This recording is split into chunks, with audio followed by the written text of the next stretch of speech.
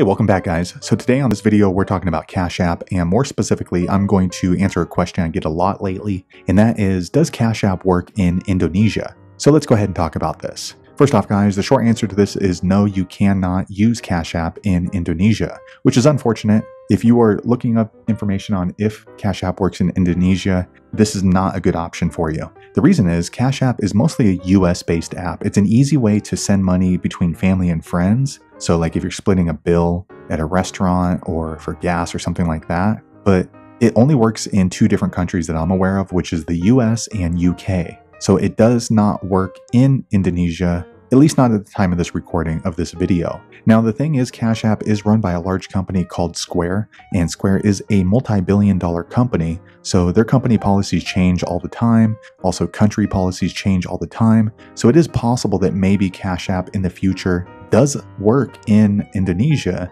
And actually, if you're watching this video in the future and you know that Cash App works in Indonesia, be sure to leave a comment below, let the rest of us know. But to answer the question, can you use Cash App and does it work in Indonesia? The answer is no, unfortunately. So hopefully you found that video useful. If so, click thumbs up or maybe consider subscribing to my channel, and I hope to see you on the next video. Thanks again for watching.